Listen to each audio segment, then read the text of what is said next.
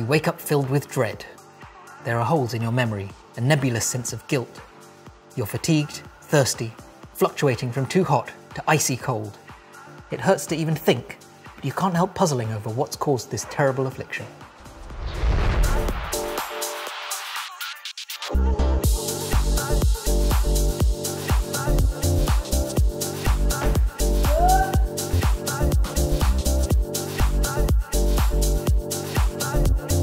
I am, of course, talking about the hangover.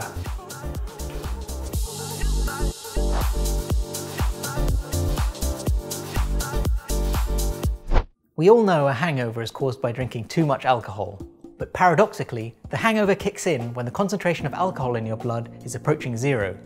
So what's really causing your distress? Despite the vital importance of this question, the answer is not well understood. There are several factors that probably contribute to the various symptoms of the hangover. The delayed onset suggests that hangovers happen when alcohol gets converted into other chemicals that your body doesn't agree with. In the liver, an enzyme called alcohol dehydrogenase converts ethanol into acetaldehyde. This is toxic and may be part of what makes a hangover.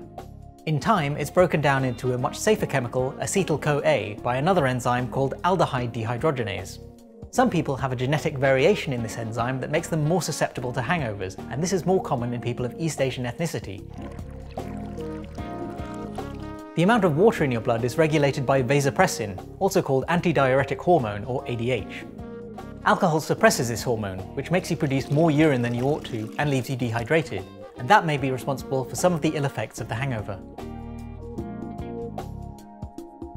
Some hangover symptoms may be only indirectly related to alcohol consumption. For example, fatigue might be because you stayed up all night tearing it up on the dance floor. Or it could be that your sleep quality is affected by forcing your body to break down a large amount of fluid, not to mention a takeaway, just before bedtime. Are some drinks worse than others? Various studies have looked into the role of congeners, chemicals produced during fermentation other than ethanol, that give each drink its characteristic aroma and taste. They're found in higher concentrations in red wine and dark spirits like whiskey, and lower concentrations in clear spirits like vodka. Studies have found it takes fewer high congener drinks to get a hangover, and the severity of the hangover is more pronounced. But the ethanol content has a much bigger effect than any congeners, so sticking to gin isn't necessarily going to save you. What about mixing your drinks? After all, they say beer before wine, you'll feel fine. But is it true?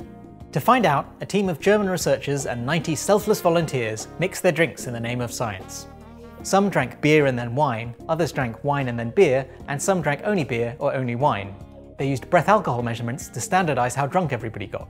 Unfortunately, they found no significant differences between the groups, suggesting that not only is there no safe order for mixing drinks, but sticking to one drink isn't going to help you much either.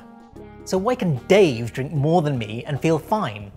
Between 5 and 23% of the population are reported to be hangover resistant.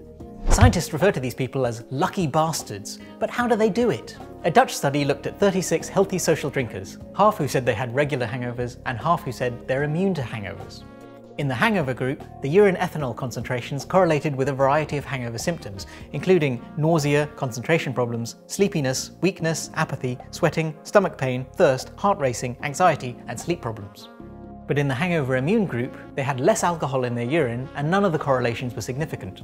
This suggests that the ability to rapidly metabolize alcohol is more important than the amount consumed in determining the severity of the hangover. But sadly, there's no known way to acquire such a skill.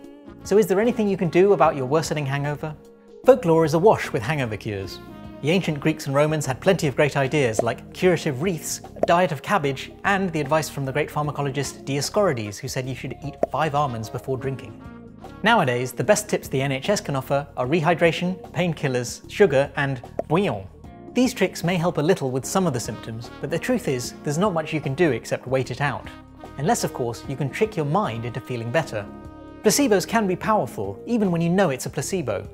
In the absence of a scientifically verified cure, do whatever works for you, whether it's a strong coffee or a fatty fry-up. As for the hair of the dog approach, this may only serve to delay a much worse version of the inevitable. Hangovers are extremely prevalent and costly to society, but they're also notoriously difficult to study. Despite the availability of willing volunteers, controlled experiments don't really reflect the myriad factors that influence human drinking behaviour. And you just can't trust people to answer questions reliably when they're suffering the morning after. There is hope on the horizon though. David Nutt at Imperial College London claims he's developed a safe synthetic substitute for alcohol that doesn't cause hangovers. This is based on some clever pharmacology. Alcohol is a very promiscuous drug that targets lots of different receptors in the brain that account for its wide range of effects. Nutt says he's come up with a molecule that selectively binds to receptors that cause the nice effects of alcohol and not the damaging ones. If he succeeds at bringing his product to market, the dream of hangover-free booze could be within reach. Until then, there's only one surefire way to avoid a hangover, and that's not to drink. After all, a hangover is nature's way of telling you not to do it again. But being human, cheers.